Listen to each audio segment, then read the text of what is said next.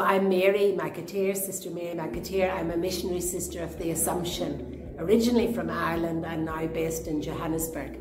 So your question, what does synodality mean? For me, it means exactly what we're doing here. It means listening. It means searching together for the will of God. It means putting our resources together in the way Pope Francis has asked us to not be doing things on our own, but to come together to search.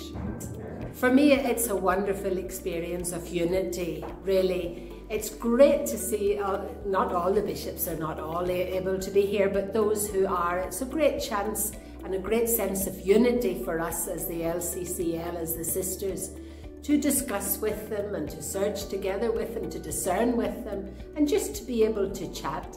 Really, it's a wonderful thing, and I think for the country as a whole, when the bishops and the religious work together, there's no end to what can happen. So I'm very happy to be here.